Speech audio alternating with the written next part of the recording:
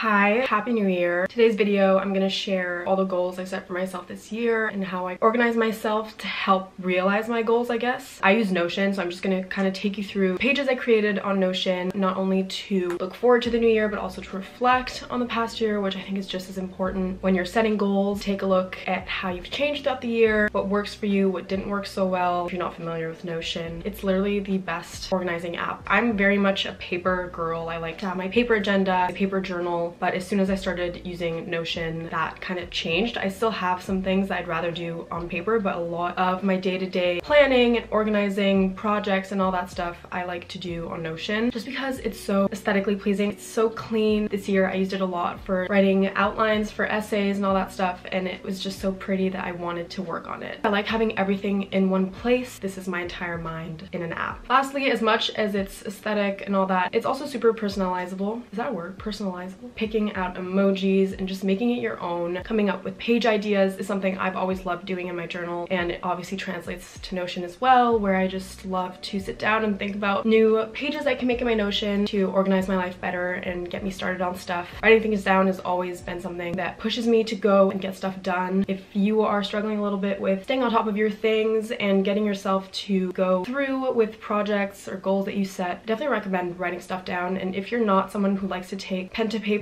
which I know is super common, then I definitely recommend downloading Notion. You can use a link in my description. It's free, which is also great. Last time I mentioned that I was still looking for a quote that I felt resonated with me, something that I would want to see. I just saw this quote, which is not anything special, but I just like it. There's no must in art because art is free. Yeah, I don't really know. I just liked it. So this is my homepage, by the way. If you want to see the whole layout of my Notion, you should go watch my other video. Today I'm just going to share the new pages I created or additions to pages that are really more in line with like the new year. So I'm gonna start with goals. So I have this set up like this. I have monthly goals, then I have daily goals, and then I have over the year. My monthly goals are very quantitative. Be able to post weekly or bi-weekly on YouTube, more like work stuff. One leisure book every month. This past semester, I already had that implemented by the classes that I was taking. I was already reading a book every week and a half, kind of. So that was great. But now that I'm going on exchange, I'm gonna have to force myself to read. I think that's like probably on every single person's list of goals for the new year is to read more. So I like to make it quantitative because it kind of pushes me to do that. Related to that, I have this section called reads where I had created this grid that I showed you in my last video, just listing all the books that I was reading, the author, the score I give it, the status, and some thoughts. This already was like motivating me to read more because I wanted to fill in the rating and give my thoughts on it. I added also this list of must reads. Oh, I didn't have a cover. Kind of a book list, and I made it a checklist so that I can check things off, so it's satisfying. Checking things off is my favorite thing to do on Notion. This is just a way for me to kind of motivate myself to read more by making it a checklist. I'm just that way. I'm a list girl through and through. Milk Fed by Melissa Broder. I actually got this for Christmas, which I'm so excited about. It was presented in my literature class, and I immediately knew I wanted to read it just because the storyline seems like something that I would enjoy. No One Is Talking About This by Patricia Lockwood, which also seems really interesting. It's very contemporary issues of social media and stuff, which I like to read. Here by Richard McGuire, which looks like the coolest book of all time. Of Women in Salt, I've heard so much about. Clara and the Sun by Kazuo Ishiguro. Le Soleil d'Escorta by Laurent Goudet, and Charlotte by David Fuenquinos. I want to read French books too because I have been off my French game. I feel like I'm losing my French because I go to school in English. I only really speak French with my family, and I used to be so eloquent in French, and now it's just bad, so I need to read in French. So those are my must reads, and it's just a way for me to motivate myself to read more by wanting to check off the list. I definitely prefer qualitative goals. I don't really know how to explain it, but they're more about like habits and stuff than like giving it a set number, because I find it hard to follow through with numbers like that. Like go to the gym 5 times a week, you know, I just always feel like I'm never able to live up to it, and then I just lose hope. So I don't love quantitative goals, except that for some of my work things, it's kind of necessary for me to set goals like that that are like, no, you have to, but like try to post this amount of times a month on YouTube and Instagram, just because it's kind of the rules of the game. That's not the expression. I forget the expression, but you know what I mean? It is what it is. So yeah, every month are pretty quantitative, work related. Daily are the ones that I like the most because it's a lot more about self-care. I wrote journal once a week, but I put it in daily because I feel like it's something that I should try to implement every day. I do want to try to journal as much as I can because it is actually the best thing for my mental health. Whenever I'm feeling anxious and I write in my journal, it repairs everything, because the way I go about things is I'll express what's giving me anxiety or is making me sad, and then I'm just a solution seeker. so I'll just come up with a bunch of things that can make me feel better. And I'm very optimistic when I write, which is not necessarily the case when I'm just thinking. Do you know what I mean? When I start writing and I feel myself being super negative, it's like, oh my god, I need to flip the switch. I need to flip this around. And so I start writing more positively. That's just the way it's always been for me. So journaling is a very therapeutic and it's just an aiding tool for me. Then on daily, I don't know why these two are on daily, because I want it to be implemented into my everyday and less be like a thing that's counted every week, like I said. So I wrote exercise 3 times a week, but I want it to be more of an everyday thing. And I'll show you guys my habit tracker and I'll explain a bit more about that in 1 second. Then I also wrote skincare every night, SPF whenever I go outside, and prioritize sleep. Pretty easy to implement. I created this other page, habits tracker, which is actually a template on Notion, a free template that you can use. I kind of altered it a little bit to fit my aesthetic, but for every day I have 4 things that I want to be able to check off at the end of the day. And you can see here that the little circle gets fuller and fuller as you check off your goals, which is just so satisfying. But the things I want to do every day, first is I called it off the phone, which includes journaling or leisure reading. So if I either journal or I read for pleasure, then I'll check off this checkbox. Then I have the moving checkbox. Either I walk more than 10,000 steps, which is something I feel like I'll be doing a lot on exchange, being in a new city and all that. I love to walk. Since I don't do that many sports, it's how I get my movement in the most. So I really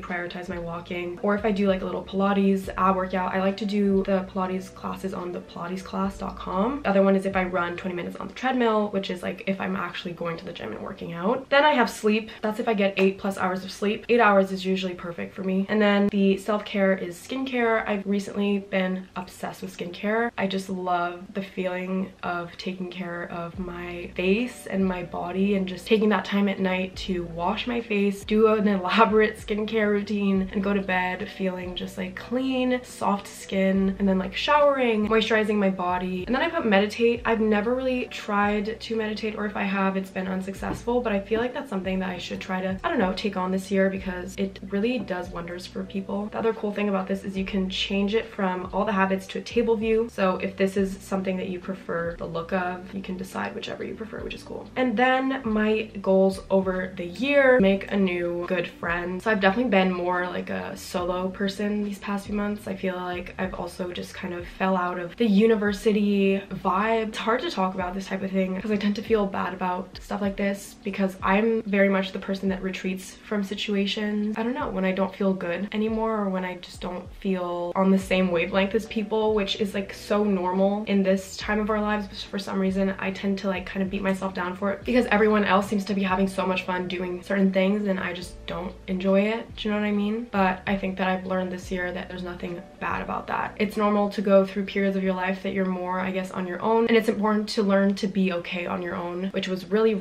difficult for me to figure out because I spent a lot of time this semester by myself, and I've always really valued my alone time, and I am definitely an introvert, but it can still get hard to not be like super social. But then again, like I didn't have the energy to be social. It's weird. Anyway, next I wrote create relationships with people from different places, have friends all over the world. That's always been something that I really wanted, is to just have like a very diverse group of people in terms of their life stories. Anyone from Montreal probably relates to this, but I feel like when you grow up in Montreal, you know kind of everybody. Like it's really hard to meet people that don't know someone you know. It's just a very small town. Like I feel like just everyone knows everyone. That can be fun, but I feel like I'm definitely ready to go out into the world and meet people that don't know anyone that I know and to just start fresh a little bit. And I'm someone who just loves to travel, so I just always find it fun to make new encounters in places all around the world. That's like my favorite part of traveling, except from like eating and being in the sun and relaxing. So then this other thing, I'm also not gonna say word for word, but I do have a project. I've actually been brainstorming this project since last year. Last year I wrote in my journal, was writing ideas about it just because I was super excited about it, and then it just kind of fizzled out. I'm the type of person that unless I act on things right away, sometimes I just will let them sit for a really long time without doing anything. And I get easily overwhelmed with like all the things I'm trying to juggle. So that's kind of what happened. But this year I definitely want to put in some time into this project because I just think that it's very in line with my interests and I think it would be awesome to do. So I created this page where I haven't yet really organized it, but I'm definitely going to work on this in the next few weeks. Just a page where you can organize your projects, brainstorm ideas, you can make a calendar planning when you're going to do what. You could share this page with anyone you're working on the project with. Notion is just a great platform to plan stuff. Next, I have some work goals. I don't know why I don't like sharing my goals when it comes to my work because I just feel shy about it. It involves a lot of traveling and doing more creative stuff with my platform. I made also a list of brands that I want to work with this year, so it's an extra page, which is really fun because, as I told you, I love making checklists. I have create abroad diaries when in Copenhagen, so I want to come up with a creative project, something that's a bit different from what I've been doing. I like storytelling. I like to create like kind of small home movies type things, but I want to kind of elevate it or do it with a twist. I just need to come up with a more specific idea of what I want to do because I'm obviously going to be documenting a lot of my time there, so I want to come up with something original. Feel free to share anything you'd like to see from me this year. And then while abroad, I want to prioritize social activities and be a yes woman because, like I kind of mentioned, this semester I was a no woman through and through. I went out maybe twice. I rarely left my house except to go to the library, and I'm not mad about it. It's just I definitely do not want that to be my energy going into exchange, which it definitely won't be. I think I needed this kind of reset semester to feel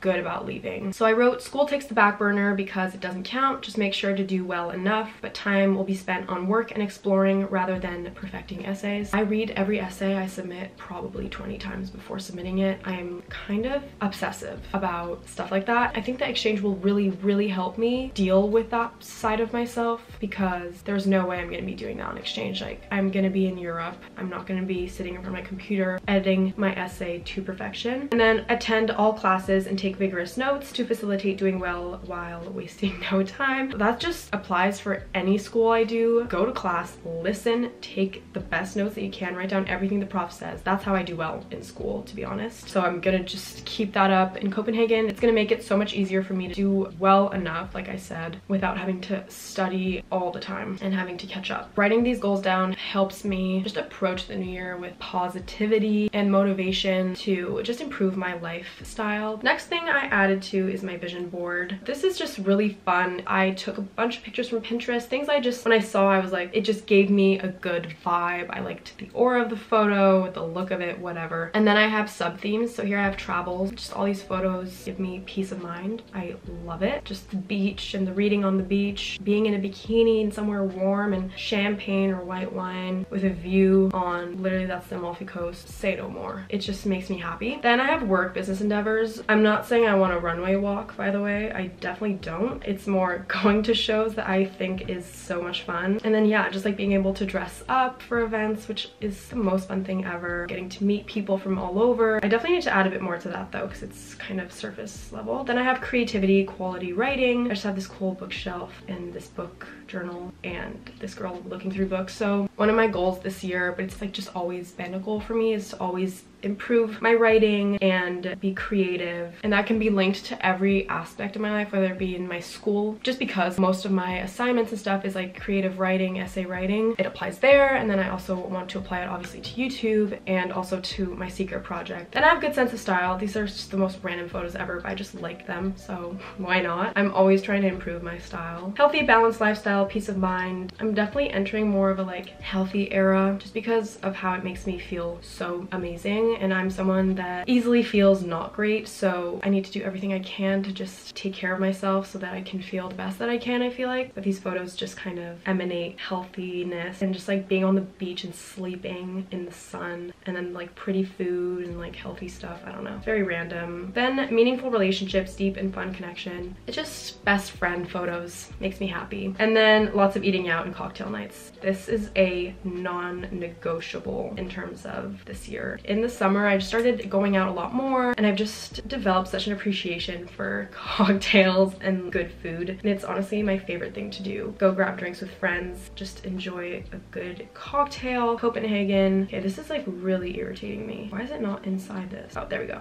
So first I have my bucket list. I made a bucket list of the things I want to do in Copenhagen. Getting excited about things. Even if you're not like going to a new place, do this for your hometown. Do this for your new college or the school you're going to, the new city you're visiting. Yeah, just your life in general, like I said. Activities, these are a bunch of things I saw online of museums and just sightseeing. Then there's the overall things that I want to do when I'm on exchange. Rent a boat and swim off of it. Get a group of friends to do that with would be the most fun thing ever. I want to swim in a cave. I want to find my own little private rock or beach, which is so easy to find in the south of France. I feel like when I went this summer, we could see them everywhere. And then just journal and swim alone. Have just a little solo excursion. Go to the fashion weeks in Europe. Since I'm going to be in Europe, I feel like it's just the perfect opportunity to do that stuff. And then I wrote down places I want to visit, which I have to add so many more, like Amsterdam. I have London, Dublin, Barcelona. I want to go to Amsterdam. Obviously, I'm going to go to Paris again. Oh, I want to go to Berlin. Okay, this is like my budgeting, my monthly cap. I'm going to try to budget just because I've never lived on my own. And then write down my expenses. I already booked my flight to Dublin, so that's my first expense. I'm just like going to keep track of my spending so that I can stay on top of it and kind of just track, just because I like counting stuff and keeping track. I'm just kind of high maintenance like that. Then packing, I just wrote down a bunch of things that I need to pack. Every time I think about something, I just write it down so that I don't forget. And then the last thing on Copenhagen is a list of restaurants. The comprehensive list of all the restaurants I've seen on Instagram. I just wrote them all down when they looked good because I want to eat out all the time. It's my favorite thing, like I said 20 times. Okay, and then aside from goals, more for reflecting on 2022 and looking forward to 2023, I'm just going to share all the things that I did last year because I still haven't done these yet, and I'm going to do it this week. I'm just going to give you prompts. You can make your own pages in Notion or write on paper if you're more a paper person, which I am for this type of stuff. When it comes to writing down thoughts, doing reflection, I really prefer paper, but I know a lot of people prefer typing. Do what you will with this. The questions I asked myself last year to do a review on the year were, what is the most important lesson you learned this year? Reflect on what are the hardships you encountered, what lesson was learned from either a mistake or that hardship.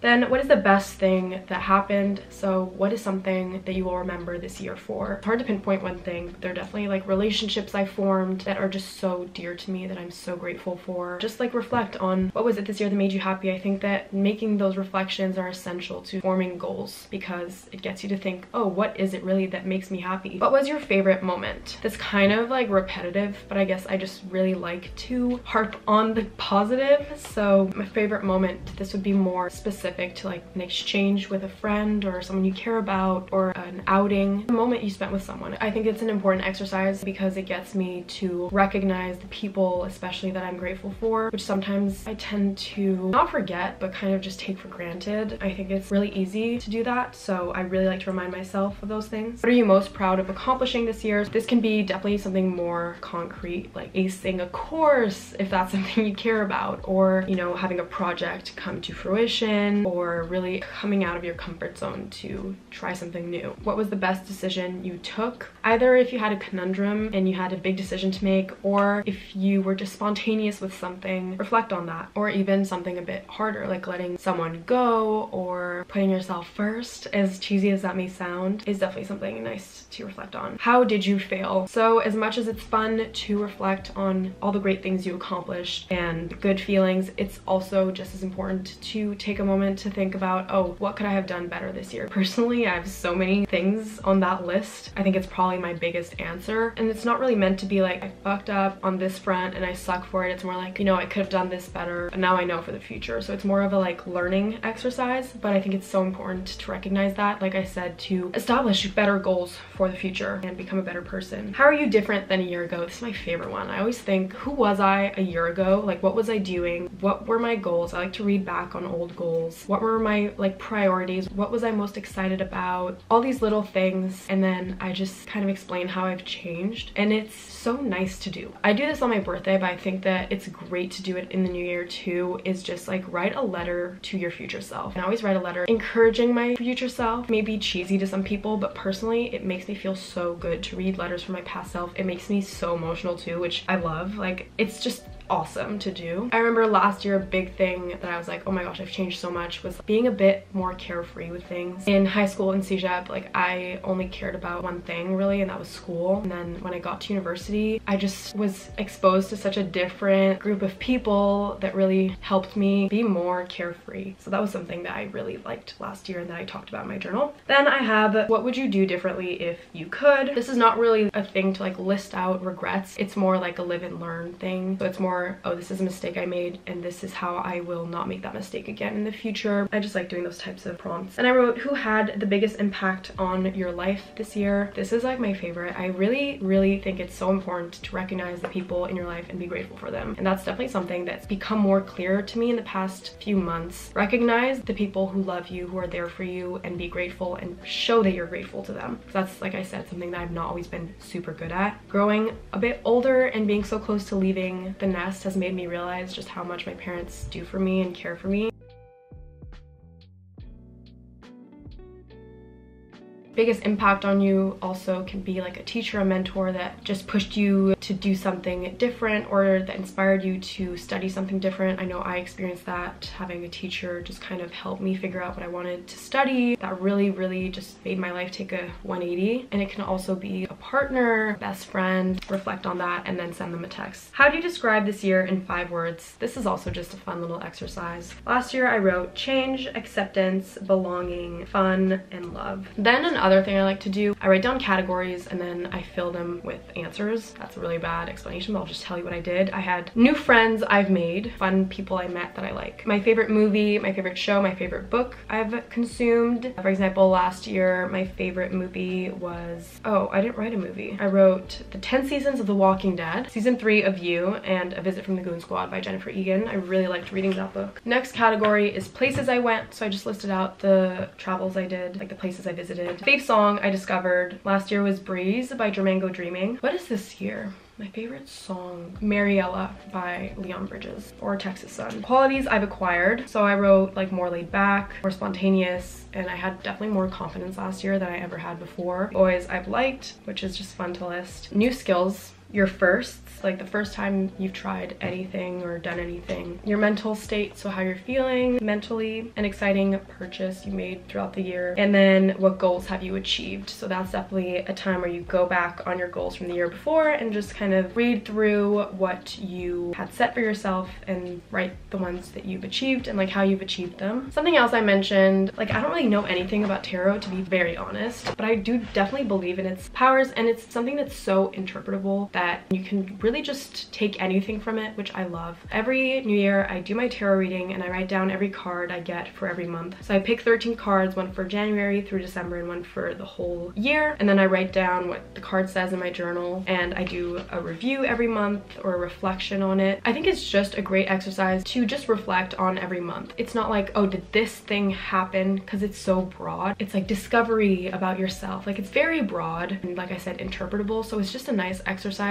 to force you, well, not force you, but to encourage you to take a moment every month to reflect on the month and how you feel that reading has translated into real life. I just love doing it. It makes me feel really good. And then getting excited for 2022. Aside from listing goals, I also wrote down some questions. Who do you want to spend more time with in 2022? Pretty straightforward, but it could be a friend, could be parents, family. I know that that's something for me. Then what skills do you want to learn, improve, or master? Which personal quality do you want to develop or strengthen? Last year I wrote to be more generous with my time. What do you want your everyday life to be like? So this can just be a sketch of your ideal day. Personally, like I mentioned in my goals, my everyday would include like those self-care habits and like good sleep and being active. If you're applying to like a school for next year, then you can manifest and imagine yourself at that campus. Which habits do you want to change, cultivate, or get rid of? Last year I wrote spend less time in bed, work outside my bedroom, because I would literally write all my essays, do all my work in my bed. And this year I didn't do it once because it's the worst. Like sometimes I'll edit in my bed, but if I'm writing an essay or whatever, I'm doing it downstairs. Journaling, like continue journaling, exercise regularly, checking in on my friends more often, just little habits like that. How do you want to remember 2022 when you look back on it 20 years from now? This is also great. Like if you believe in manifesting, which I do, it works. To write down these things, it really brings them into your life. What is your #1 goal for 2022? That can be like, out of all your goals, what's the one thing that you care the most about, that you're most intent on realizing? What are you most excited about diving into? What do you want to leave behind in 2022? So what's something that you feel is kind of weighing you down that you really just want to leave? You're done with that.